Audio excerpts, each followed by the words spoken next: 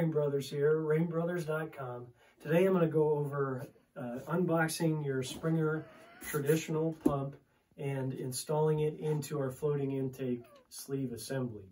Now this would be the same setup as our Springer series automatic pump as well. If we pull the pump out of the box, you're going to notice a few things. First, how nice and sleek it is. Second, you'll notice this plastic fitting right here. This is actually if you decide to do a, if you don't want to do a floating intake sleeve, you can simply stick this pump on the sleeve. There's a couple enclosed screws to screw this to the base of the pump.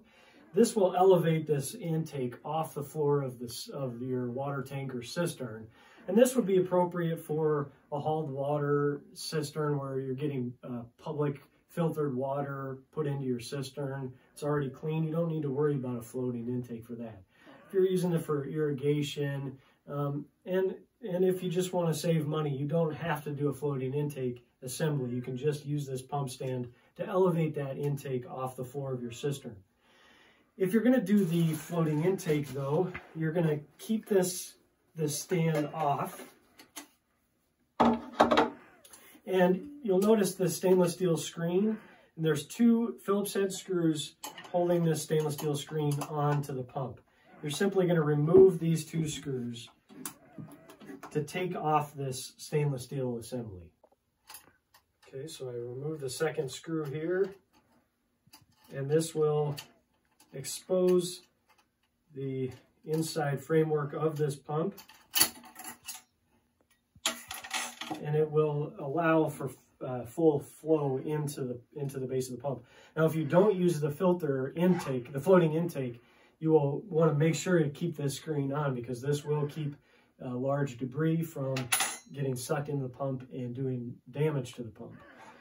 Once this intake screen is off on the floating intake assembly, you're just going to slide it in to the base, and then use a 5/16 hex head to secure this Fernco fitting, not only to the pump itself, but also to the floating intake base. Now that's nice and secured.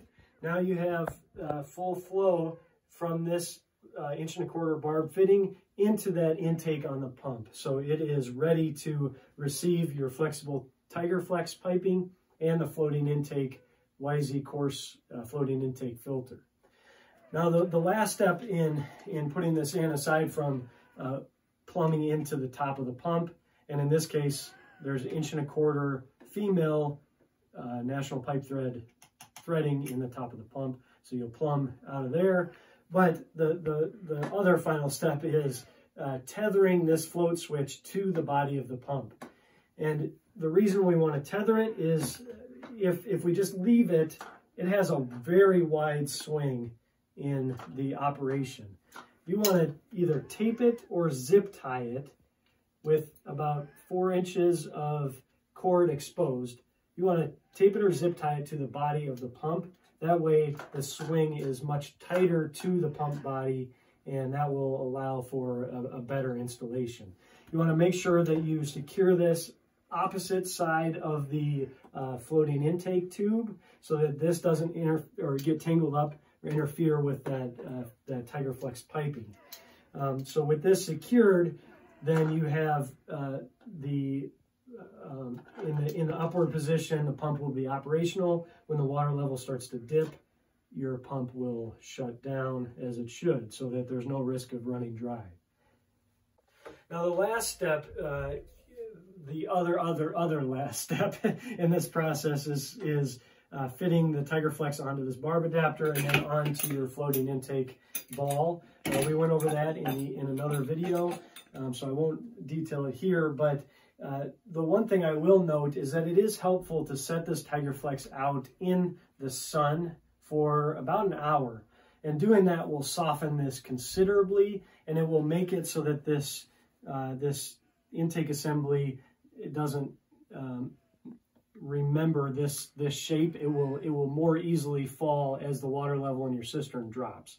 So setting this in the sun for about an hour will do wonders to improving the effectiveness of this inside the tank. Hopefully this has been helpful, and thank you so much for watching. And as always, all these products are available on our website, www.rainbrothers.com.